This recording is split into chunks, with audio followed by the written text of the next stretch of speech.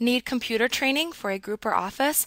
Contact us today to get a free demo of our training at www.teachucomp.com/enterprise-licensing. You use a query to answer a question that you have about the information stored in the database tables. You can then further analyze the results that the queries pull to produce even more information than the query itself displays. Reports are often based on query results, upon which they can perform additional mathematical and statistical calculations. Queries are also an excellent way to show information from related tables in a single result set, as the results that you pull from queries aren't limited to a single table. The power and flexibility of query design is the entire reason that you use database programs. They can quickly access, calculate, and summarize the records that they pull from the various database tables. Access provides you with a simple query wizard which you can use to initially create queries. However, do not rely too heavily on this tool, as at some point you will inevitably have to create a query that is more complex than this tool allows. For advanced queries, you must learn how to create a query in Query Design view versus using the wizard to create them. However, to create a simple query using the wizard, you can click the Query Wizard button that appears in the Queries button group called the Other button group in Access 2007 on the Create tab within the ribbon. In the new query dialog box that appears, you can see the ways in which you can create queries. Select the Simple Query Wizard choice and then click the OK button to begin.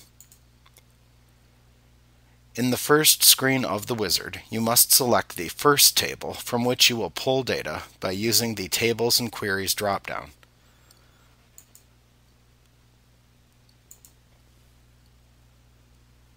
Now, once you have selected a table, the fields from that table will be displayed in the Available Fields list. To add a field from the table into the query, select its name within the Available Fields list and click the right pointing arrow button to move it into the Selected Fields list. Repeat this as needed, selecting the fields that you want to see within the query. When you're finished, click the Next button to continue. If you only selected fields from a single table in the first screen, then when you click the Next button to continue, you will only need to provide the query with a name and then click the Finish button to finish creating the query.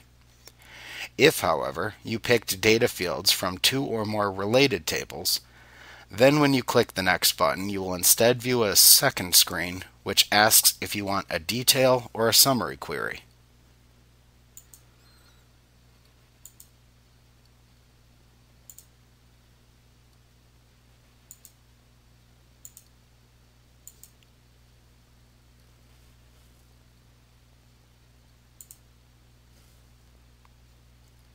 Now you can select the option button for the type of query that you want to create. If you select Summary, then you will be able to click the Summary Options button to open the Summary Options dialog box. Here you can select what type of summary to perform over a selected field. Then click the OK button to continue. Then click Next to continue.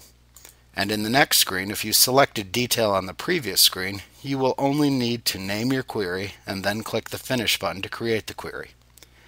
If you selected Summary and your summary includes dates, you may be presented with additional date grouping options.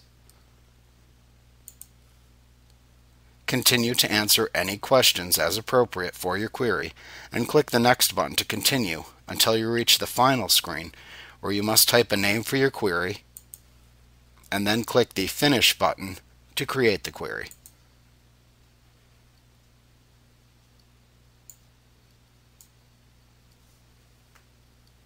Like what you see? Get a free demo of our training for groups of 5 or more at www.teachucomp.com/enterprise-licensing.